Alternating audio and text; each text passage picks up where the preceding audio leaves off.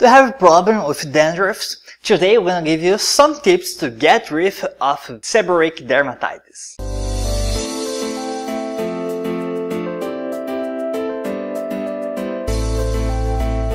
My name is Lucas Fustinoni from Clarity channel.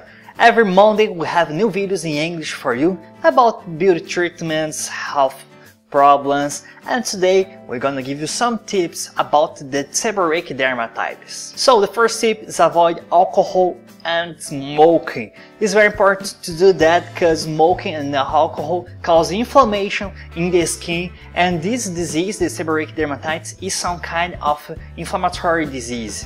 So if you improve the inflammation on your skin with these bad habits, you're getting worse your seborrheic dermatitis. So because of that, it's very important to avoid alcohol and smoking. The second tip is avoid hot water. If you used to wash your hair with very hot water, it's not a good idea because hot water stimulates this production of sebum and stimulates the inflammation of the skin. So if you used to wash your hair with very hot water, try to not do that. Tip number 3 is early treatment. This kind of problem gets worse in the winter and the cold time. So if you know that's gonna get worse in the winter, it's very important to start treating very early to don't have problems in the future.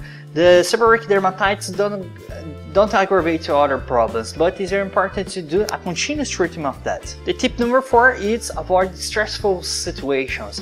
Stress causes inflammation of the skin, and everything that causes inflammation of the skin can improve the problem of seborrheic dermatitis. So it's not an easy problem to treat. You have to combine all these tips to get some good results. It's very important to find a doctor to use some kind of shampoo and hair solutions to reduce this problem. And there's no cure for seborrheic dermatitis. It's something that it's a long term. So I hope you like this video. We have a lot of other videos here at Clarity channel. You can subscribe by clicking by the button subscribe. My name is Lucas Fustinoni from Brazil. See you in the next videos. Bye!